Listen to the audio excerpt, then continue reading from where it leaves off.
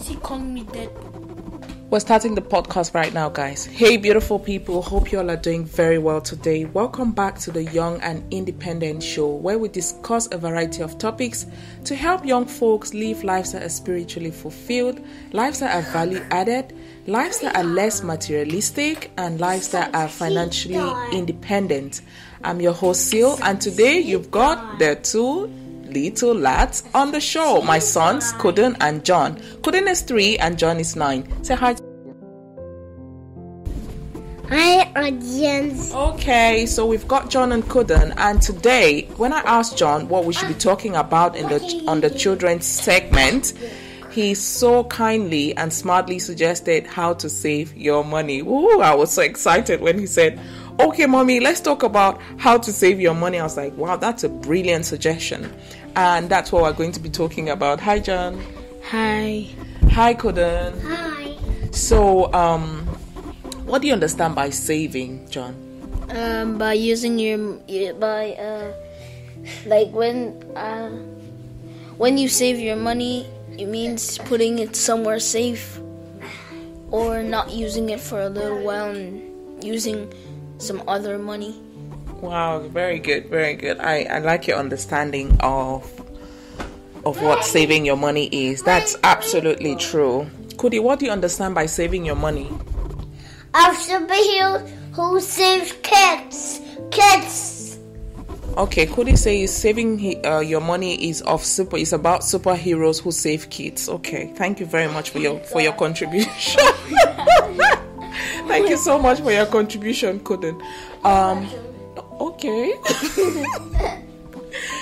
So yeah, John, you're right about saving your money, meaning that that you put some of your money aside. As in, if you have $1,000, if you earn $1,000, okay, as income, how much of that do you think you should be saving?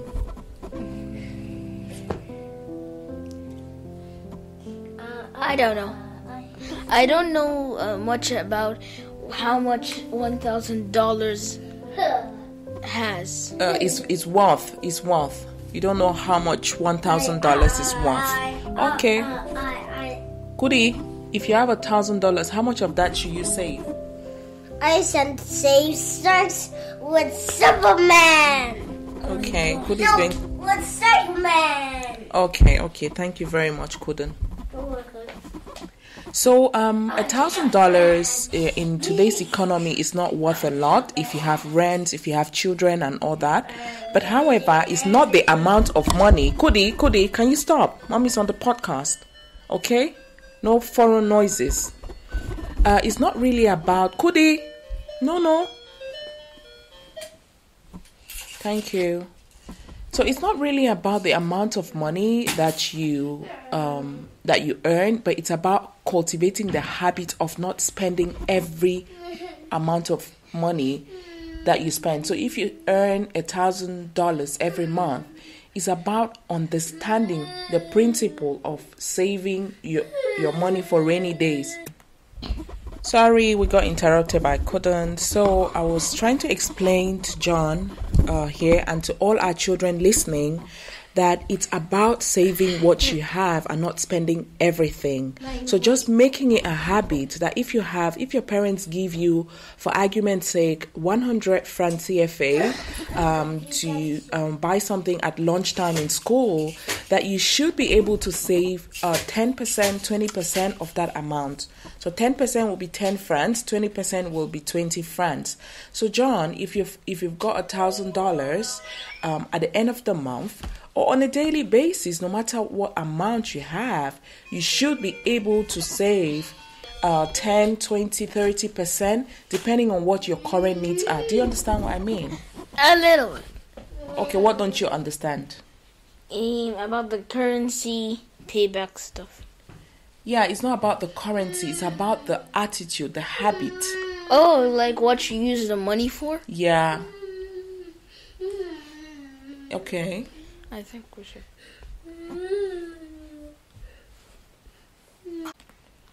So what I want you to understand is the principle of saving. because many people who are struggling, every day to live on what they earn at the end of the month are people who don't understand the principle of saving. Even the Bible tells us, I need to find out exactly what quotation that is. The Bible says that when we earn money, we should eat some, we should save some, and then we should give some. Some people save all of their money. That's not good, because you should be able to eat healthy food. Mommy, Yes. what's my tag number? 2 2 0 0 8. Oh, sorry. Not 8. 1. 1 Wait.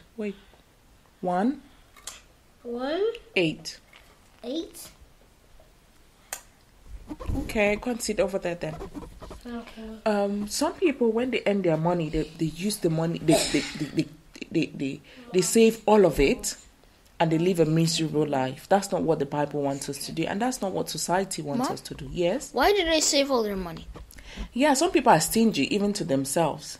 They're very crafty even to themselves, and that's very dangerous, because if you're not eating healthy, if you're not sending your kids to good schools, if you're not going to hospital to do checks because you're saving all of your money, you're going to fall sick and you're going to die before you even get to enjoy that money. And in a case where you're not giving your children the best they deserve because you're trying to save every little penny, then your children will grow up not to gain the knowledge that they need to navigate life. Yes. Why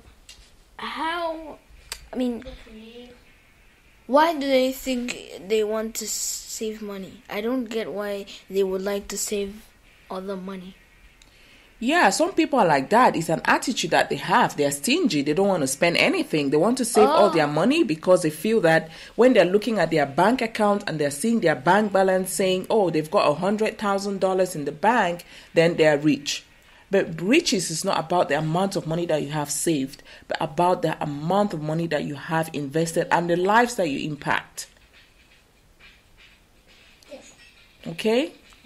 Yeah, so that's what saving is all about. No matter how small the amount is, do you now understand that you have to put some aside? Yeah. Okay? So where do you think, if I gave you $100 now, how much of that will you save?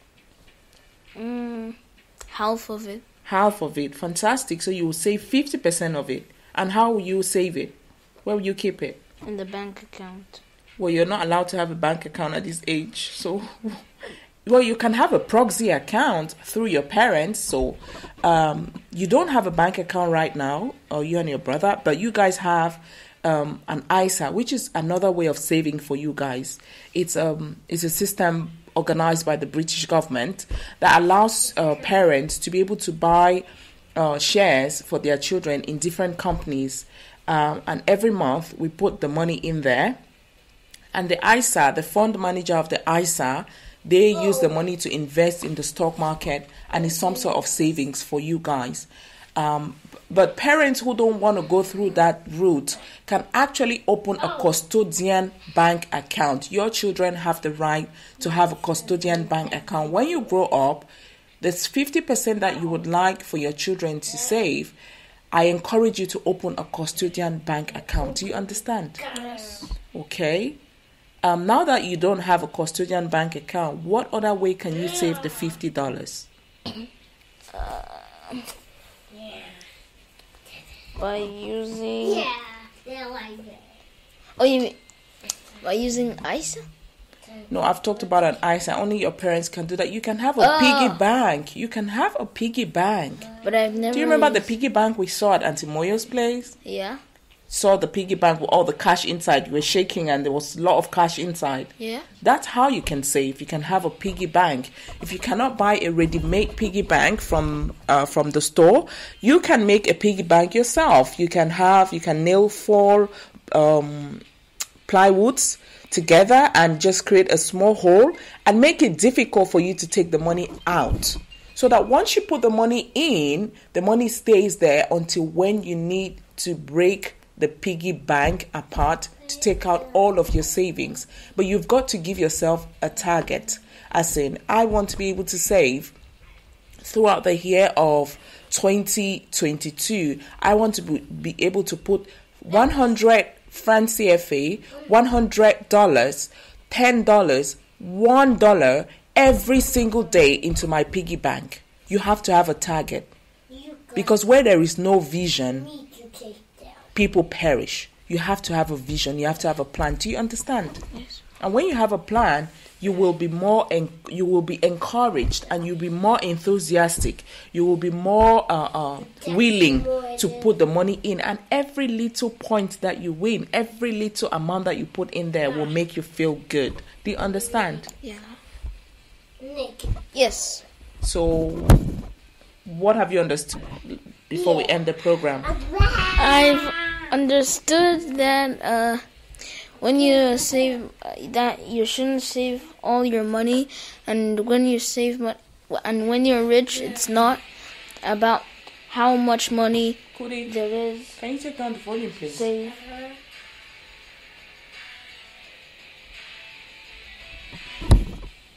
Yeah. It's not about how much money there is saved. It's about how much money you have and the lives cost. No, it's not about how much money you have in the bank, but how much you've invested and the people, the lives that you impact. I meant the money you have with you. Yeah. And I said the lives of people you impact too. Okay. And also how kids can save their money by using a piggy bank. Okay. All right, would you tell that to your friends then? Yes. Okay. All right, guys, we've come to the end of today's segment about saving money with our kids. I hope you enjoyed it. Kudi has been very noisy in the background. Really sorry about that. Kudi, do you want to say anything to the audience about saving money in a piggy bank? Okay, Kudi doesn't want to say anything. He's got his tablet in his hands now. And I hope that he can watch Baby Boss and learn how to speak proper English right now. No games, Kudi. Baby Boss. No. Do you want mommy to take the tablet from you? Yeah? Are you going to put Baby Boss? Are you going to put Baby Boss? I want to hear an answer. Are you going to put Baby Boss? Are you going to put Baby Boss, Kudun? Yes, I am. Good. Well done to you. Baby Boss is good for you. It's teaching you how to speak proper English and to put your sentences together, okay? All right, guys. If you enjoyed today's podcast, please send it to your friends. Ask them to play it for their children to listen, and encourage your children to actually act upon these things that we've discussed in today's podcast. Thank you all so much.